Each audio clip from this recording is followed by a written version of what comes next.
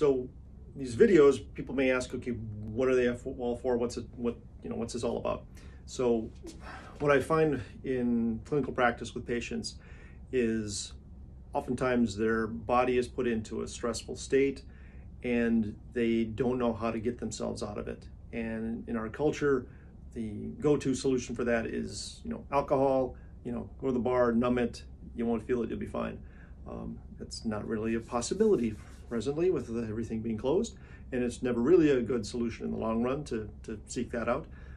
So much of these exercises are based on embodying a person, reconnecting them with their body in a way that allows their brain to function at a higher level, and the executive or frontal lobe parts of the brain can get oxygen and nutrients, and they can connect neurologically to the heart, lungs, and so forth, cause the heart to slow back down again.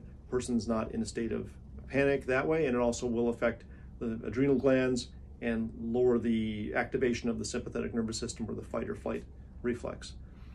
So the idea of these are to use the body itself as our tool to bring the body back into balance. And instead of having to depend on alcohol or a drug of some sort, you can use your own resources to allow the body to be into a state of calm. And we find that when any organism, ourselves or an animal, if they test in the lab, is put under continuous stress, it has negative effects on the immune system when it comes to fighting viruses.